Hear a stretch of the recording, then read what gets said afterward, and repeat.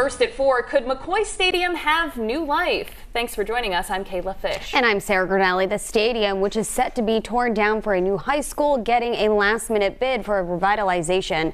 But how realistic is this plan? 12 News reporter Matt Paddock joins us live now from Pawtucket with the details. Matt.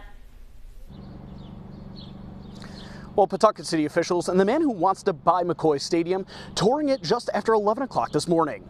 As we've reported, a new high school is set to be built at this location. But if I can use a baseball analogy here for just a moment, it almost feels like that high school plan, still being supported by Mayor Donald Grebian, has a big lead in the bottom of the ninth. But as Red Sox fans know all too well, anything can happen. I'm dead serious. Talking the talk and walking the walk. That's how Stefan Soloviev explains the way he does business.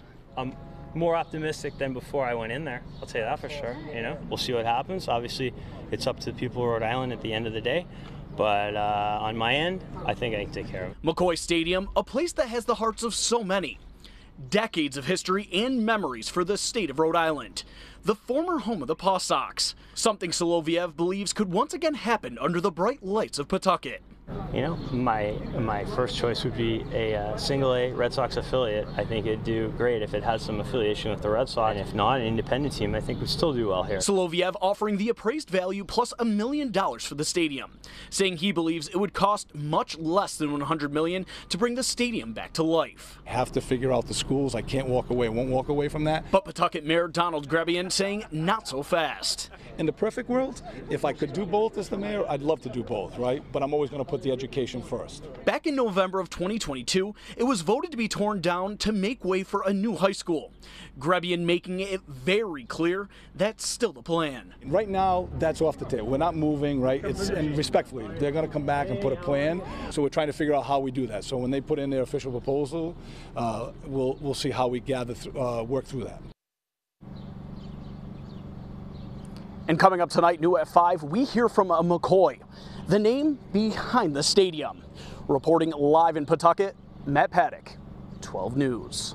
McCoy Stadium is slated for demolition, as we've told you, to make way for a new state-of-art high school. But is there still time to save it? Earlier this month, we told you about a billionaire's interest in revitalizing the landmark. And today, our cameras were there for the big meeting with the mayor and a tour of McCoy. And while they were meeting, several Paw Sox fans showed up, and one of them happened to be a part of the McCoy family.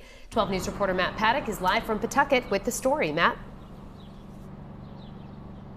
Well, Kate McCoy's uncle is Thomas McCoy, the formerly proclaimed Prince of Pawtucket, the man whose name still flies high above the city here at McCoy Stadium. Hi, my name's Kate McCoy. I have a story to tell. My family has a story to tell, and we'd love to share it with you. Baseball has always been considered America's pastime, and since 1942, the bright lights, the crack of the ball off the bat, and the classic peanuts and Cracker Jacks had been bringing Rhode Islanders to Pawtucket. It would be a tragedy to lose it. I grew up at the stadium. My uncle would take me here all the time growing up. We have to try to save it. While she never knew him, Kate's great uncle Thomas P. McCoy's name is as recognizable as ever. You come here and you travel back in time slightly. It's coming here with my little mitt for thinking I would catch a baseball. McCoy donning a home of history and magical memories alike in the city of Pawtucket. He was always a hero to me. But in 2020, the former home to the Paw Sox would be no more. And in just 2 short years, a vote to demolish it and put a new high school in its place. On the ballot, I didn't see that it said anything about demolishing McCoy Stadium, but that there was an education bond. I don't believe that any of us have really been outspoken because everything has just seemed to move very quickly. But then, a possible miracle for McCoy. I'm dead serious. Stefan Soloviev making a last-ditch effort to purchase McCoy Stadium and bring baseball back to Pawtucket. Mayor Donald Grebian making it very clear today, though, for now, the plan moves forward with building a new high school. In the perfect world, if I could do both as the mayor, I'd love to do both, right? But I'm always going to put the education first. And while it's still a long shot that McCoy Stadium will stay, Mayor Grebian says once he receives an official proposal, they will go from there. Reporting live in Pawtucket, Matt Paddock, 12 News.